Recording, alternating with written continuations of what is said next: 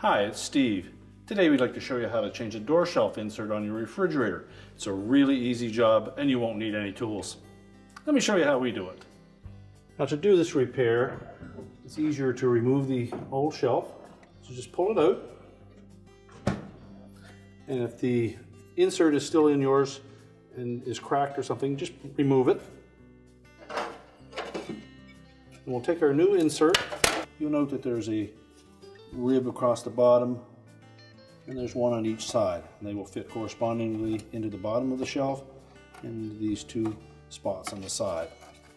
The technique that works best for us is to drop the bottom in first and just keep some pressure on it, and then just pivot the sides in and spread it a little bit if you need to, and just verify that it's snapped into place properly, and then you can reinstall the shelf. Make sure it's pressed firmly to the back of the liner, and press down on it to lock it in place, and your repair is complete.